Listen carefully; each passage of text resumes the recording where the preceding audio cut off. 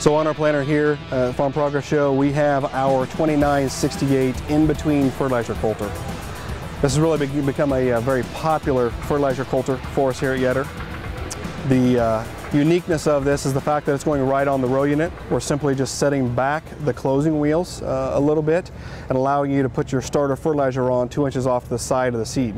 So what's a little bit unique about this is the fact that we don't have to struggle to be able to get our fertilizer off the seed.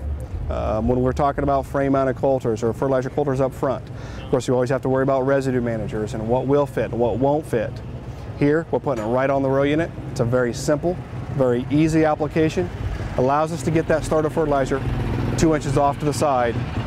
Keeps the front of your planter all clean, doesn't mess with the seed placement.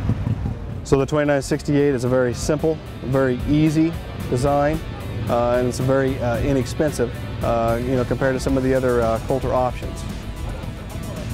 Anytime you have any questions, please feel free to go on our website here or to give us a call at 800-447-5777.